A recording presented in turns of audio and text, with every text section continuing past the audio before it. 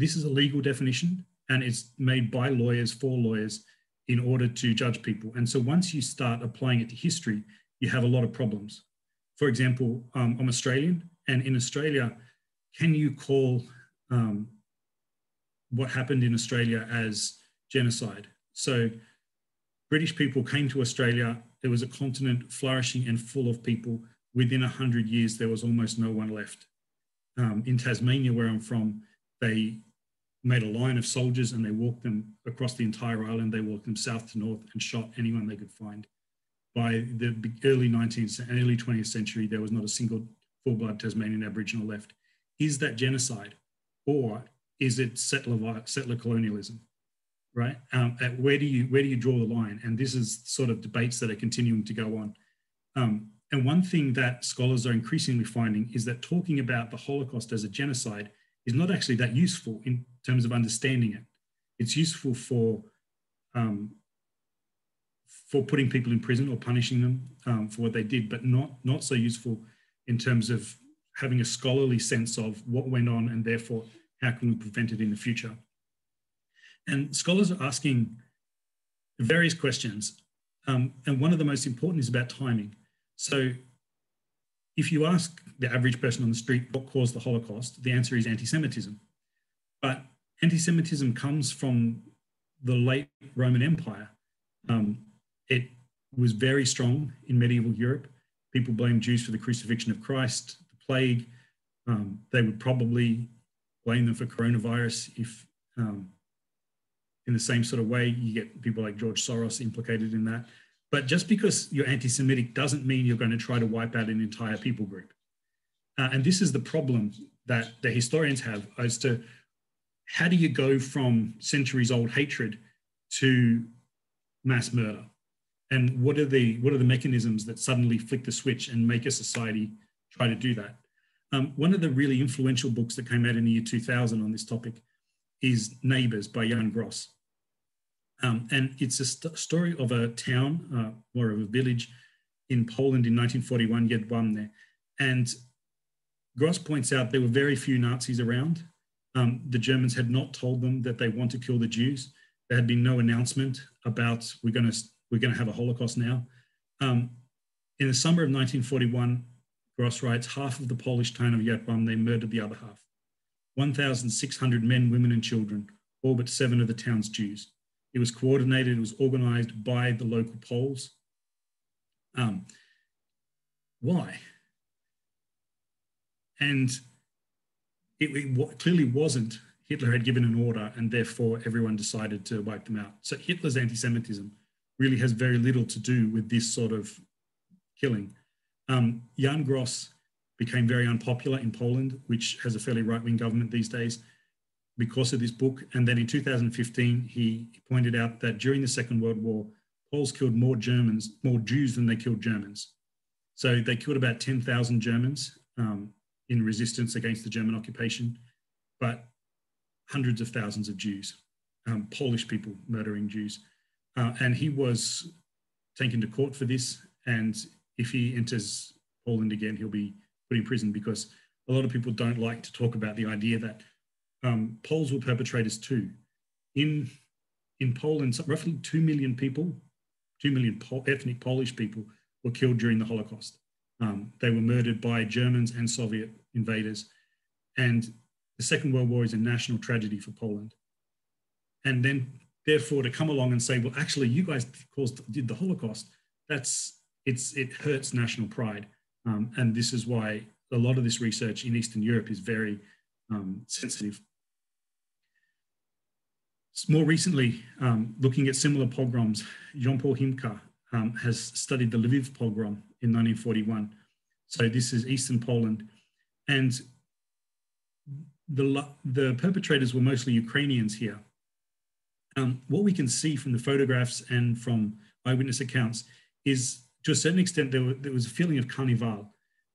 Carnival is a medieval festival where the peasants would act as if they're lords, and then the lord gets like teased and picked on as if he's a peasant. The society's turned upside down. All social norms, they're not allowed to function anymore temporarily, and it's just for a day, and then everything goes back to normal. And the way that they mocked the Jews during the pogrom makes it look and feel like they had a festival atmosphere. And they're torturing these people because they enjoy it. But one other thing that Jean-Paul Hinke points out is these are not just anyone who is doing this. The Ukrainians who cooperated with the Germans in these executions were not actually civilians. They weren't just random people off the street. They were members of the militia, the Organization of Ukrainian Nationalists, which is a nationalist organization in Ukraine dedicated to trying to create a nation state, like trying to get a country for Ukraine, because it was under Polish and Russian rule and had been for centuries.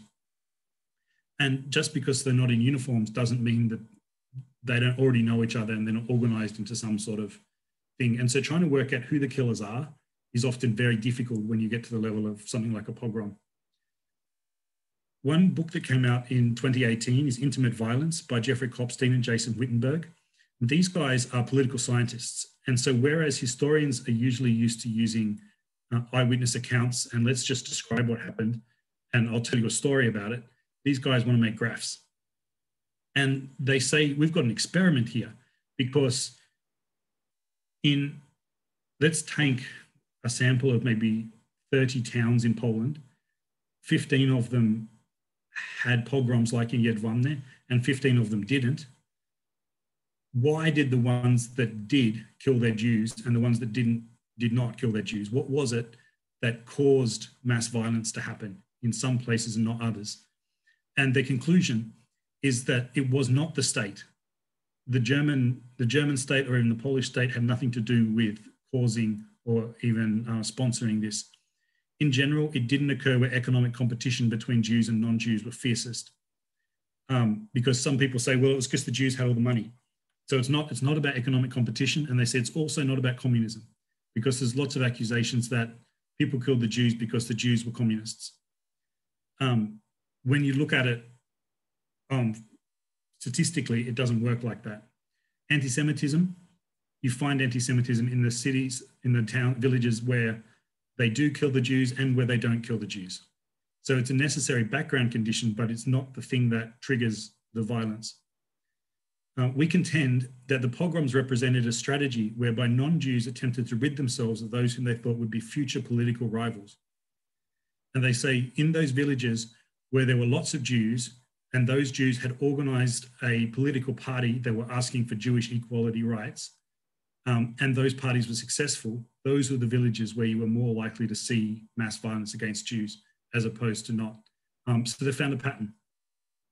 And it's not the patterns that we'd been expecting, because we'd been expecting anti-Semitism, the army, prior experiences of violence, economic competition, and those things, they were important, but they were not the thing that differentiated villages where they killed and villages where they didn't kill from each other. And you see this very clearly in the Ukrainian-Polish ethnic cleansing. So in Volhynia and Galicia, this is areas in eastern Poland, or what we call Western Ukraine these days. In 1941, the Einsatzgruppen units, these are units where when the Wehrmacht, the German army, conquers a region, their job is just to secure the region and to stop partisan units taking it over. And then behind them come special SS units called Einsatzgruppen, and those groups, their job is to rid the area of Jews. So they would go into a village, they would round them up, and they would kill them. And normally you would go in one day and kill the men and then come back the next day for the women and children. Sometimes a killing action would involve 8 hours straight of just standing and shooting people one after another. You're covered in blood and bone. It's extremely traumatic for the killers. Not to mention the victims. And because this was taking such a toll on the German troops, they eventually start recruiting locals, in particular Ukrainians, to carry out the violence for them. And so they train them in how to do these killing operations. And then in March of 1943, most of these Ukrainians leave the forest, leave the SS, take to the forest, form their own units, and go on a killing spree, killing Poles. Because during the 1930s, the Organization of Ukrainian Nationalists had been asking for equal rights, for Ukrainians inside Poland, and they hadn't been receiving them. And when they start a terrorist campaign, assassinating public officials in order to get their message across, the Polish government responds with a brutal pacification, they called it, campaign where they would just raze entire villages to the ground in the late 1930s. And so the Ukrainians are very angry about this. And they say, if we want to have a Ukrainian state, we need to make sure there are no Polish people living in this area anymore. And so they go through and mass murder 60,000, 80,000 Poles in Volhynia, but they're also killing them in Galicia. And sometimes the Poles will get organized and they would kill Ukrainians back. And so in the midst of the violence of the Second World War, when you've got armies fighting armies, and you've also got Einsatzgruppen units killing Poles, killing Jews, then you've got local villages killing Jews. You've also got this other war going on simultaneously of Ukrainian partisan units fighting Poles and ethnically cleansing people. Normally they would go into a village, they would round up all the people in the village into the church and then set fire to the church or the town hall, and anyone that tries to escape is shot. Timothy Snyder probably wrote the best book about this in 1999. And he argues that Ukrainian partisans who mass murdered Poles in 1943 followed the tactics they learned as collaborators in the Holocaust in 1942. Detailed advanced planning and site selection, persuasive assurances to local populations prior to actions, sudden encirclements of settlements, and then physical elimination of human beings. Ukrainians learned the techniques of mass murder from the Germans because it's almost identical what they're doing. And so one thing this tells us is that violence begets violence. Once you start a cycle of violence and you take away the normal human social rules that stop people killing each other, mass violence can break out. And this has led a guy named Christian Gerlach to argue that we shouldn't be talking about Holocaust and we shouldn't be talking about genocide in particular, because genocide assumes one group kills one other group. Whereas what we see here are extremely violent societies where you've got multiple victim groups and multiple perpetrator groups. And so it's not just Jews being killed, it's also Poles and Roma and Ukrainians and Russians. It's not just the state's involved, but it's not only state actors who are doing it, it's diverse social groups, and they're not doing it for one reason. Someone might kill because they're for greed, another person might kill for revenge, another person might kill from anti-Semitism. There's a variety of reasons. And so he says what we should be asking ourselves is, why does a society that's otherwise peaceful suddenly become extremely violent? And then how does it stop? How does it wrap itself up? And this book, he tries to explain that by looking not just at the Holocaust, but a host of other genocides through the 20th century. To make that point more clearly, you have 2 to 3 million Soviet prisoners of war died during the Holocaust, roughly 2 million Poles, up to 1.5 million Romani. The problem with Roma is that they often didn't register with the state because these people had been slaves for several centuries in Eastern Europe, and they didn't trust the state. And whenever the state does get involved in Roma communities, it never ends well for the Roma. And so they don't register, and we have no real idea of numbers. And they don't write them down the same way, the killers don't write them down the same way that they did with Jews. They killed 200 to 250,000 disabled people. The first people who were murdered in the Holocaust were disabled children in Germany, murdered with gas, sorry. The Nazis wanted to try killing by gas, and so they said, let's try it on this hospital. And they wrote to the parents of a hospital with disabled children in it, and they said, your child is too sick to live. We're going to euthanize them. And all of the parents signed forms saying, yes, that's okay. And then they killed them all. Up to 200,000 Freemasons died during the Holocaust. The largest attack on Freemasons actually happens in Spain, where Franco turns around and massacres all the Freemasons he could find together with their families, because Freemasonry was associated with liberalism and democracy through the 19th century and early 20th century, but it's also associated with money. And many of the leading politicians in Spain before fascism arises were Freemasons, and they had a lot of money. And so to fund his regime, basically, he wants to take all their land. 5,000 to 15,000 homosexuals, 2,500 to 5,000 Jehovah's Witnesses.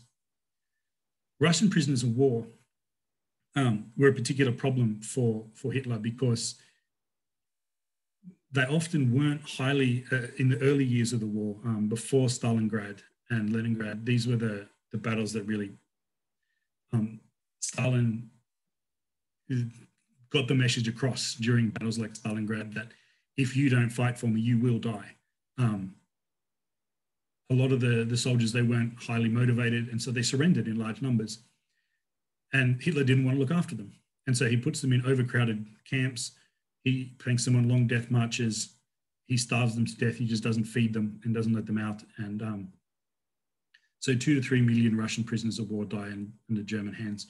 But we also know from Nazi sources that the plan wasn't just to kill Jews. Jews was step one.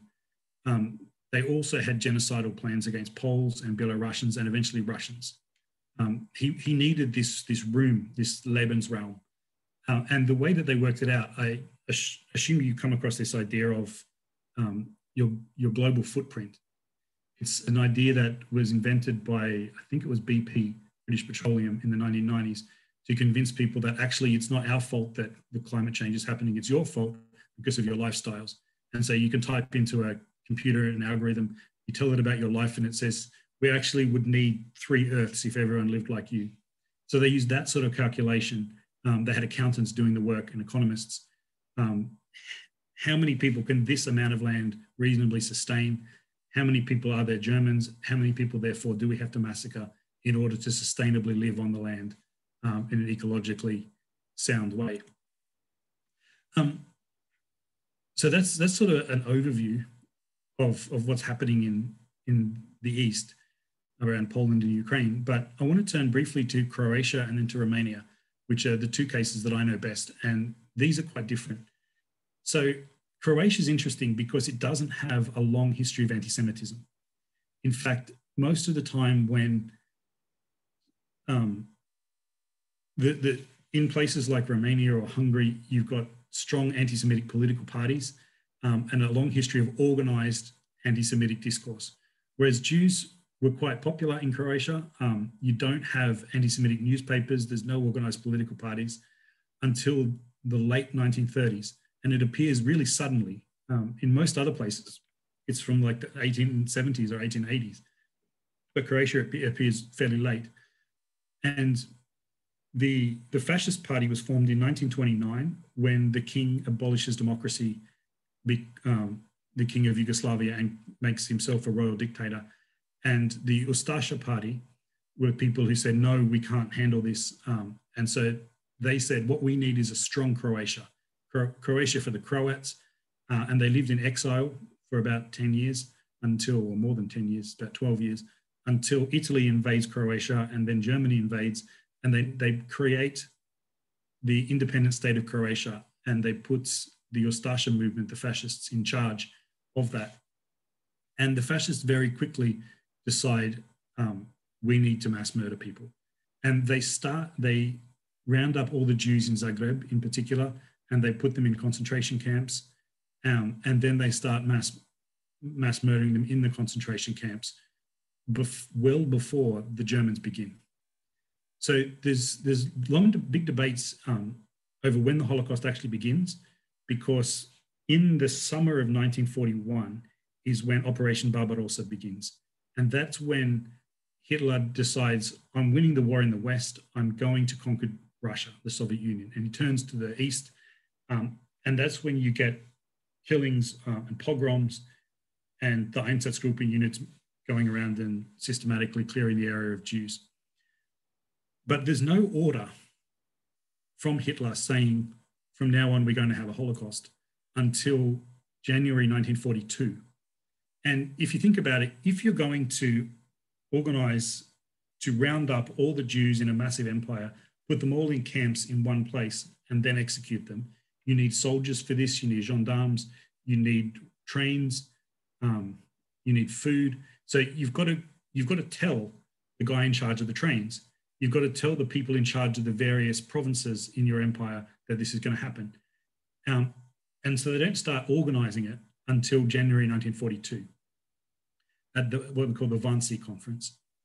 And that's significant because if Hitler took the decision to carry out the final solution in summer of 1941, that means that the Holocaust is a reflection of victory of the Nazis, right? They thought they were winning. They said, let's do what we've always been planning to do. But if he makes the decision to carry out the final solution in January 1942, that's the fear of defeat. January 1942, they're suddenly bogged down in the Russian winter. They realize they're not going to be able to do the Blitzkrieg war that they'd carried out in Western Europe. They were in for the long haul. It was going to be bloody and they might not win. And therefore the Holocaust becomes oh no, we're going to lose. Let's kill as many Jews as we can before we do. And it's after January 1942 that the killings in concentration camps begin, but not in Croatia. In Croatia, it begins much earlier. And the first people they round up are Jews, and they kill them very quickly. Only 9,000 Croatian Jews survived the war. And it's worth noticing, if you have a look at this map, everything in pink is partisan movements. And you'll notice the strong partisan involvement around Volhynia, near Kiev and below Minsk. That's where the Ukrainian-Polish ethnic cleansing is taking place. So in areas where German troops have the least control, that's where the most mass violence is happening on the ground. And the same happens in Croatia. If you look at the independent state of Croatia, half of it is not under the control of the Croats. So Tito's partisans are there, but so are a variety of other groups, including Jewish groups.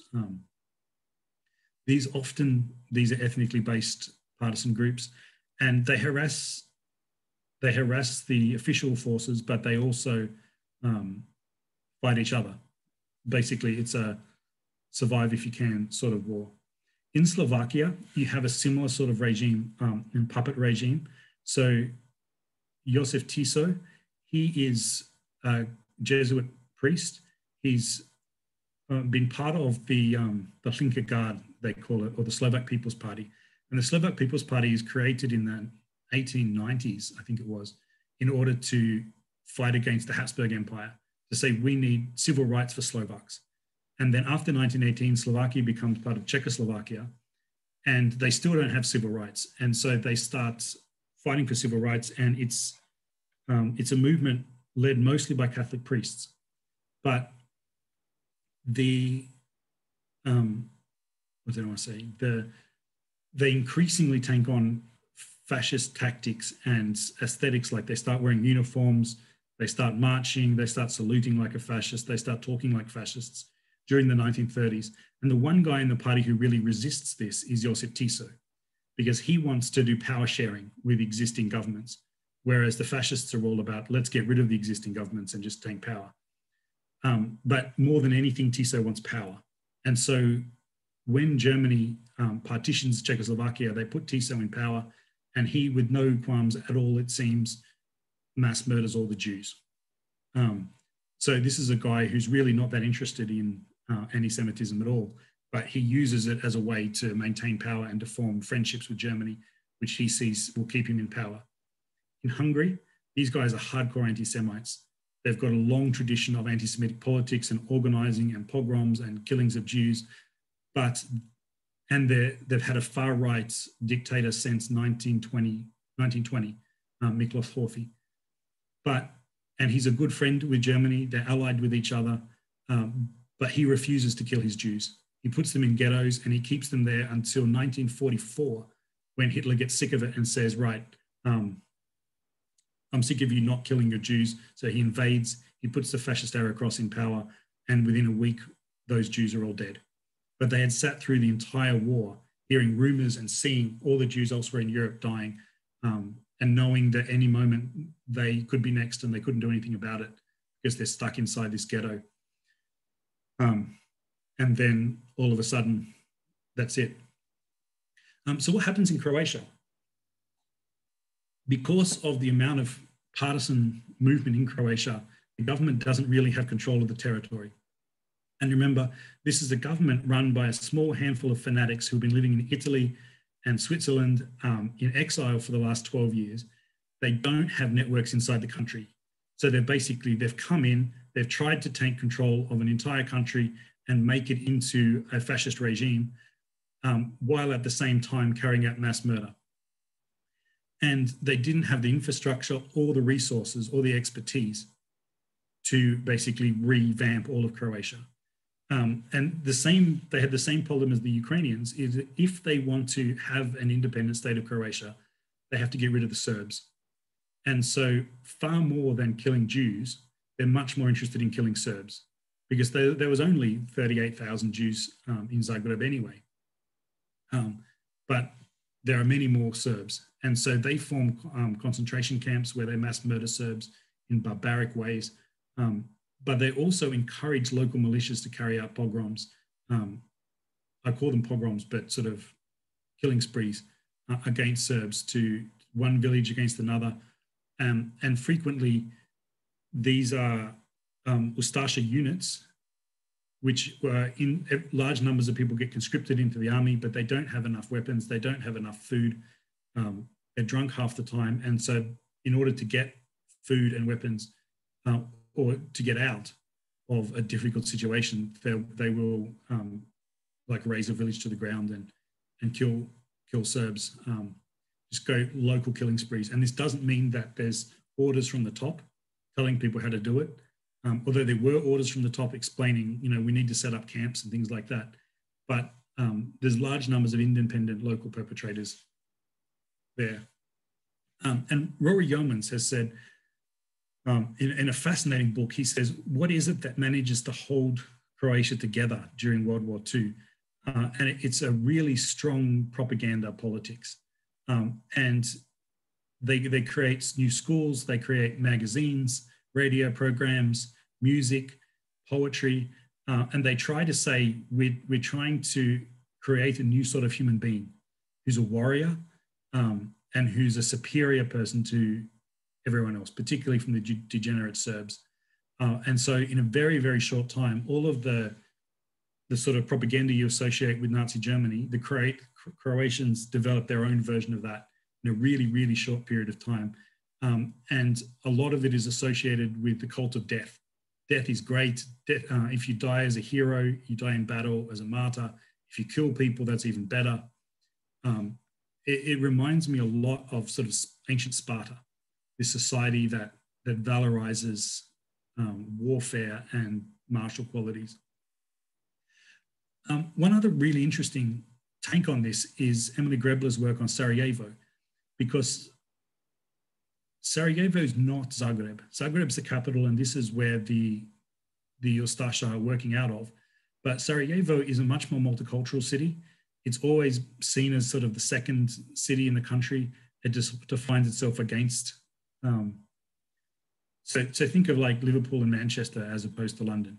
If London tells you, I want you to kill all your Jews, the very thing that Liverpool is going to do is say, no, just because you told me to, I'm going to do something different. And she looks at local politics inside Sarajevo, and she finds that the local governments in Sarajevo protect their Jews and their Muslims and their Orthodox Christians, because the Ustasha are Catholic, so they want to kill Orthodox Christians as well. And they deliberately lie to the government in Zagreb about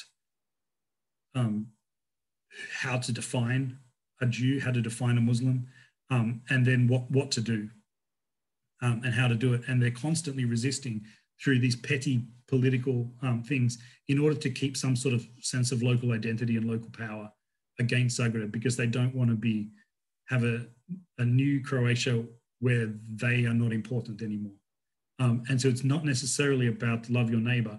It's got a lot more to do with love being in power in a small pond, love being a big fish in a small pond. To turn to Romania then. Romania is a much more similar story to what you get in Germany. But it starts in the summer of 1940 So in 1928, in January 1938, democracy swings to the far right in Romania. The king doesn't want that. And so he establishes himself as a royal dictator. He allies the country with Nazi Germany, and he starts introducing a fascist style sort of conservative authoritarian regime with himself at the top. But then with the Hitler-Stalin Pact, the Hitler-Stalin Pact wasn't only about dividing up Poland, and it wasn't only about not attacking each other. It was also the Soviet Union was allowed to invade Finland, for example. So the Russo-Finnish War is a result of the Hitler-Stalin Pact. And the Soviet Union was allowed to invade Bessarabia and Bukovina. These are two areas in eastern Romania, which the Romanians had since 1918. 1918, they get these areas, and the Soviet Union wants them back. And so they invade, and the deal was Hitler wouldn't fight back. And Hungary really wants Transylvania, and they've been claiming Transylvania since 1919 when the Romanians took it off them in the Hungarian-Romanian War of 1920. And as part of the same treaty, they're given northern Transylvania. And the Romanians are so humiliated that they get rid of the king and they install a fascist dictatorship under a general named General Antonescu, working together with the Iron Guard, the fascist movement, which is also called the Legion of the Archangel Michael.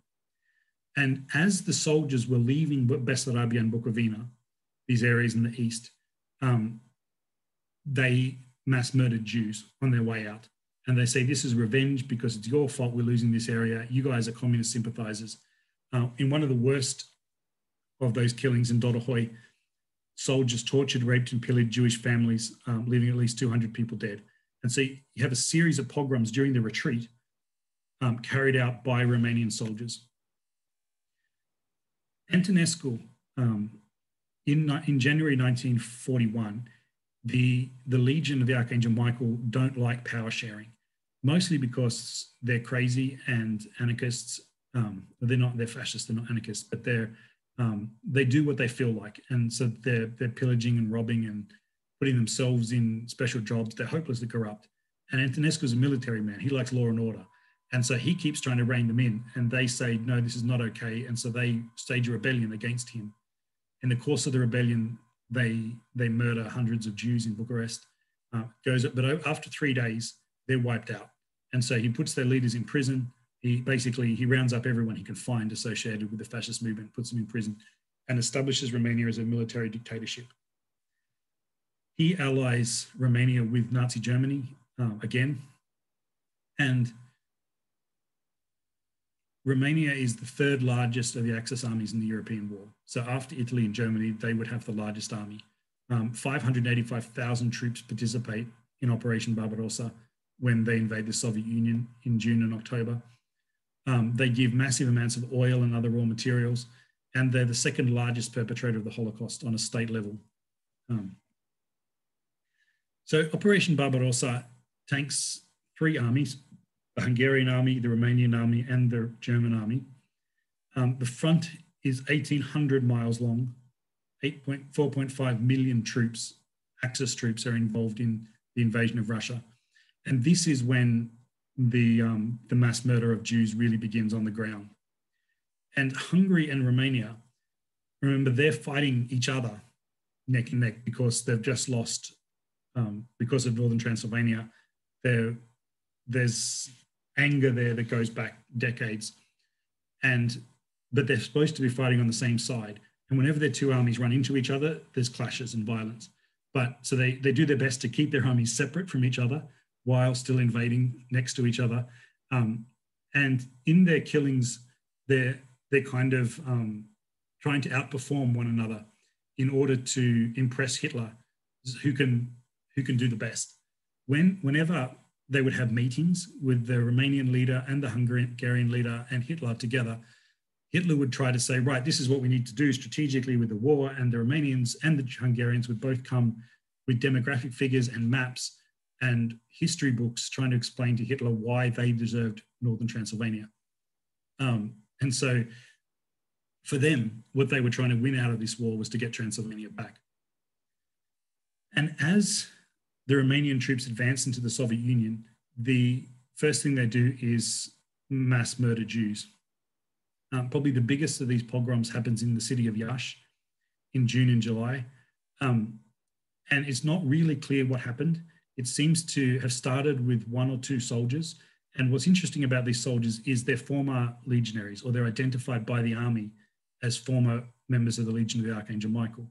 And the reason why that's important is the army wants to say it wasn't our fault, because we know we didn't have orders to carry out a pogrom. The Germans, there were some Germans in the city, but they were not remotely involved. It was a mixture of soldiers and civilians. One of the leaders is Sergeant Mircea Manoliu. And Sergeant Manoliu says, "I grew up in the anti-Semitic spirit which poisoned most young people my age before the war." And that's a way of saying, I used to be a fascist while I was young. But the idea that I should fulfill my duty developed easily in me. I thought like this at the time, thanks to the militaristic and anti-Semitic instruction and education that I received during my 3 years in the army. And this is interesting because he says, I carried out that pogrom because the army taught me to be an anti-Semite, not because I had been involved in a fascist movement that was based on anti-Semitism, which is also true. But the fact that he says the army taught me to be an anti-Semite shows how deeply anti-Semitism had permeated the Romanian army at the time.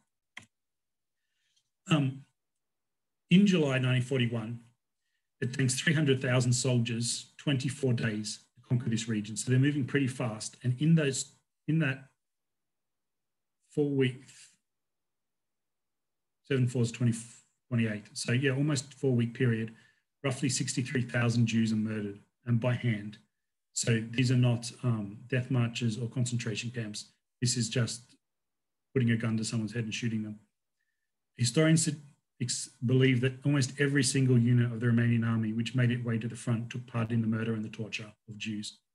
Almost the entire Romanian army, which is different from the Wehrmacht. And so up until recently, historians have thought that the killers were really the Einsatzgruppe and the SS, and the Wehrmacht, the German soldiers, they were just there to fight a war. More recent researchers suggest that no, actually the German soldiers, they were killers too. And the German army did some really brutal things, but not on the scale that the Romanian army did. And almost anyone involved in the Romanian army at this time, not all of them would have been involved in killing actions, but they all would have seen it or heard about it close hand. So who are the killers? Soldiers, but also gendarmes. Gendarmes, they're local policemen, but they're technically under the orders of the army. So they're technically part of the army, but they function as local policemen and have done for decades. And the gendarmes are the people who they put in control of the concentration camps when they set them up. There's a lot of local collaborators, and there's the Einsatzgruppen, the Einsatzgruppen B units. I've told you a little bit about these guys. One really interesting book about them that came out, well, probably 25 years ago now, is called Ordinary Men by Christopher Browning. I don't think I've got a slide there, no. And he looks at one particular Einsatzgruppen unit, and these called Reserve Police Battalion 101. And these guys, they cared so little about the war effort that they didn't join the army. But they had to do something, so they became reserve policemen, because it's a nice way to have a job, pretend that you care, and stay at home. They're all family men, mostly working class. None of them have any political involvement at all, except one guy who'd been involved in the Liberal Party. But then one day a letter arrives and they said, you've been drafted into the SS. From now on, you're SS, and we're going to send you to the front as an Einsatzgruppen unit. And the day before their first killing spree, the leader, the lieutenant said, we've got orders to just mass murder women and children tomorrow. Anyone that doesn't want to do it, you just tell me you don't have to do it. One guy came forward and said no. These guys received a total of 2 hours of political training. So they had not been brainwashed as Nazis. They really didn't, they weren't serious hardcore SS people. Mostly family men, and you have stories of them walking like one guy walking into the woods with a 5-year-old girl saying, "Oh, do you like ponies? I have a 5-year-old girl at home and she likes ponies too." And then he blows her brains out. The only time these guys refused to shoot was during one of the commanders of the unit got married during their tour of duty, and he brought his wife with them, and that was like their honeymoon. And the soldiers said, "No, we can't fire, we can't shoot in front of a German woman." And so they paid for him to go on his honeymoon somewhere else. But he always thought it was okay for him to bring his bride with him and with his unit as they were going around mass murdering Jews. So you don't need to have been a fascist, you don't need to have been an SS to be involved in this. But in Romania, there's a particular problem because the fascist movement had been wiped out in January 1941, and the Holocaust really begins in June 1941. So it's really clear that the fascists had nothing to do with the Holocaust. And that's really nice and convenient for historians of fascism, or for neo-Nazis and neo-fascists in Romania, because they can say, well, the Holocaust is a myth, but on top of that, we weren't involved anyway because we didn't exist anymore. A couple of years ago, I managed to do some research and follow individual fascists into the army, because large numbers of prominent fascists, they were released from prison fairly soon after the rebellion. They joined the army as ordinary soldiers, and I can show you conclusively that they were on the ground in the units that were carrying out the killing. In almost no case do I find an example of a legionary or a former legionary being one of the ringleaders, but we know so little about most of these killings that we don't know who initiated them. What we can say is that people who had a past of anti-Semitic organising were there on the ground as members of the army that was doing the killing. Mihai Poliek, this book, The Holocaust in the Romanian Borderlands, comes out in 2 months. This is how new this sort of research is. He's interested in civilian complicity. What is it that makes a civilian want to kill? And he argues that eliminating the Jews socioeconomically and physically was seen as a test of loyalty to the government and as a way to show that I deserve to be in a position of authority. So you make me a mayor, you make me a chief of police, I will kill all the Jews in my region. It was also about possibly about personal advancement or enrichment, but for many people, it was just about, well, I really hate Jewish people. They're doing it because of anti-Semitism. Another slightly older book, this is probably 15 years old now, Jean Anchel's work. Jean Anchel is the great historian of the Romanian Holocaust. Like, he knows more than anyone else. And this is a really short book where he shows that time and time again, it was about money, because there's these myths that the Jews are super rich, and they might not look super rich, but they're tricky, these Jews, and they're always hiding it. And so what you do is this is the sort of stories that Anchel tells, is they would round the Jews up, they would bring them to the police station and torture them until they tell them where they hid all the money. And then they would take all the money the Jews had, and then they would torture them again, because clearly the Jews are tricky and they would have lied, and there wasn't nearly as much money as we know the Jews really had. And so you keep torturing them like that. He also tells stories of columns of Jews being marched east, and local peasants would just come up and you could buy a Jew. You'd say to a soldier, oh, I'll give you $5 for that guy. And the soldier says, sure, and shoots the Jewish person in the head. And then you take his gold tooth or his ring or his watch or anything you can find on him. So you buy living corpses. And he shows the way that one of the largest motives for people killing the Jews was to take their money. And this is from the very top. General Antonescu is like, yes, we need the money of the Jews in order to pay for this war, right down to the very lowest peasant who wants to kill a Jew to make a couple of extra bucks. And this raises a question which has been bothering historians for a very long time and was solved, I think, about 2 years ago by Michael Rothberg. And Michael Rothberg's brought up this idea of what he calls the implicated subject. And so in the past, we've always talked about victims, perpetrators, bystanders, and maybe collaborators. But it's a tricky word. It's a tricky concept. And what do you do with all these people who they didn't necessarily help the killing, but they didn't stop it either?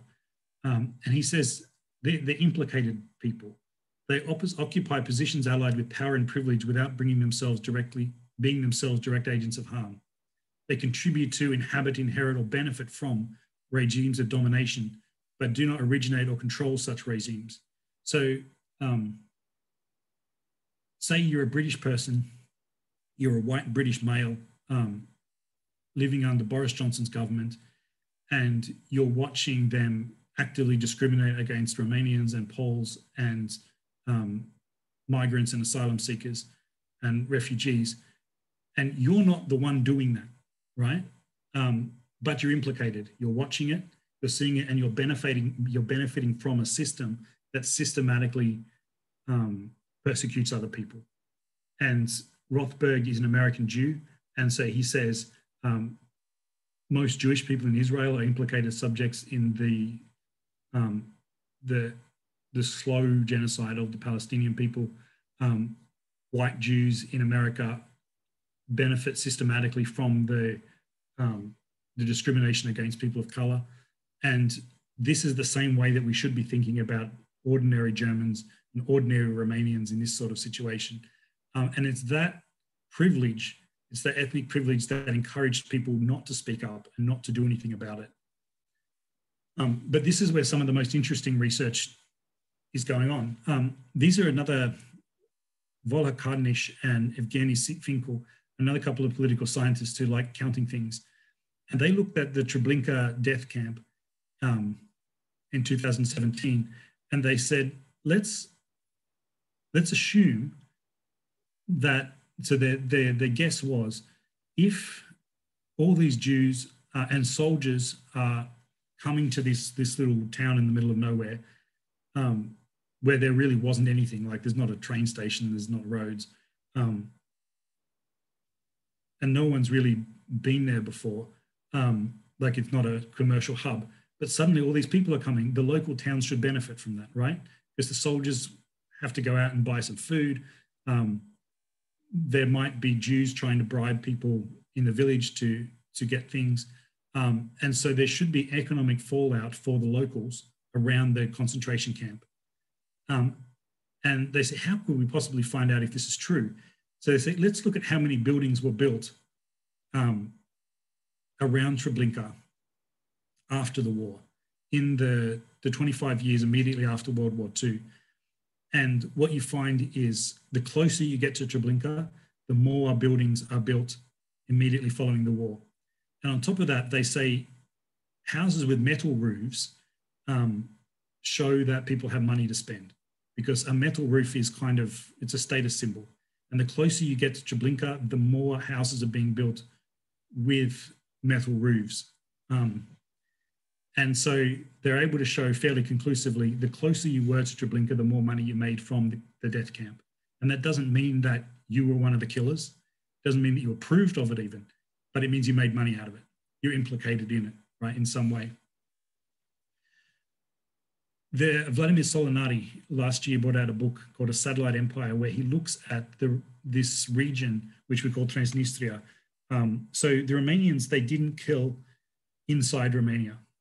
I mean, the local village killings that I'm talking about in the east of the country, yes. But where's a good map? So here's a map of Romania. If you have a look at the Prut River, this is a river that divides sort of Moldova, traditional Moldova, where Iași and Dorohoi is, from Bessarabia, and further north around Cernăuți is Bukovina. And then the Dniester River, beyond the Dniester is Transnistria, which means like the other side of the Dnistru River. And that area is the area that the Romanians controlled. And that's where they built their concentration camps. And this is interesting because Romanians, they persecuted Jews throughout the whole country, but they mass murdered them only in the eastern borderlands. And why is that? And Solinari's first book was he said what they're trying to do is they're trying to show that they control this region that they otherwise hadn't controlled. They feel like we're not in total control of this area because we're only just received it from the Russians. We haven't, we need to prove that it's ours. And that's why they kill specifically in those borderland regions. And you see a similar story in Bulgaria. Bulgarians very famously say, we didn't kill any Jews in the Holocaust. Bulgaria is like the righteous among nations. The truth is, Bulgarians didn't kill inside the Bulgarian nation state, but they also controlled large swaths of Macedonia. And in those regions, they mass murdered the Jews. And so in areas where they don't feel like they completely control it, in borderlands, they'll carry out mass killings, but areas that are the center of the state, they feel no need. But this book, Solinati, is looking at how did this new state work? Like how did the administration function? And then how did locals respond to it? And what he finds is the locals, many of whom were ethnic Romanians who had been living under Russian occupation since the beginning of time, they quite welcomed it. They either collaborated it or accommodated the soldiers. They didn't try to resist until much later. Near the end of the war, they got so sick of the corruption of the Romanians that they actively helped the Soviet resistance movement. But in the early years of the war, they were actually very sympathetic. Ionuț Biliuța last year looked at the Orthodox clergy. So Romania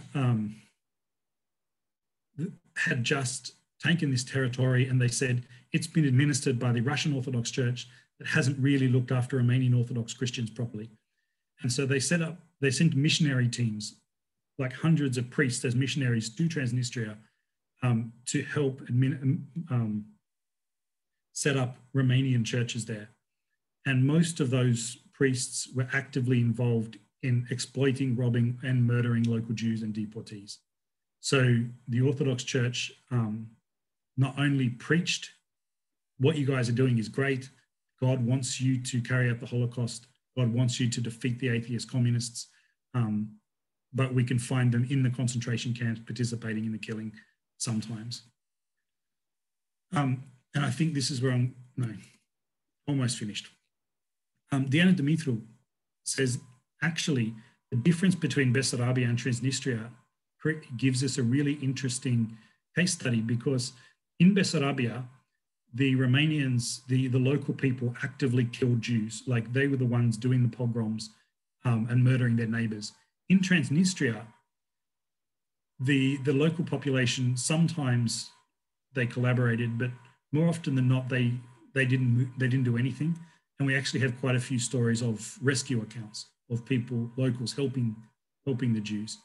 But you don't get those rescue accounts in Bessarabia. And she said, why? Why did Bessarabians rob and murder deportees, but Transnistrians didn't carry out mass violence against Jews? And her theory is that the Soviet Union during the 1920s and 30s was preaching this doctrine that said there are no such things as ethnic groups. We're all just workers. We're all just people. We need to get along and all be subjects of Stalin. Whereas the Romanians during the 1920s and 30s were teaching Romanians are better than Jews. Jews are evil. Romanian nation state, awesome. And 20 years of state propaganda encouraged the Bessarabians to become killers, whereas 20 years of Soviet propaganda encouraged the Transnistrians not to kill and actually to help each other. And therefore, she argues, top down, what the government says matters. The rhetoric of government and what you get in schools makes a big difference. And Dallas Mickelbacher, again, this is another book that came out last year. He looks at forced labor, and forced labor in Germany was a way of killing Jews, right? You work them to death. In Romania, no. It was badly organized. The conditions were horrible for the workers. It was far from pleasant, but it wasn't a tool of genocide. Compared to the way that Germans treated their forced laborers, Romanians were very mild. And Jewish forced labor was not part of an attempt to annihilate the Jewish people. It was a way of trying to get free labor from them, which is an interesting contrast to what the Germans are doing. Yeah, I'm just going to jump to the end and say the purpose of all of this is never again, right? The reason why we talk about the Holocaust ad nauseum is to say, no, this sort of genocide should not happen. And yet we do so little about it when we see it happening.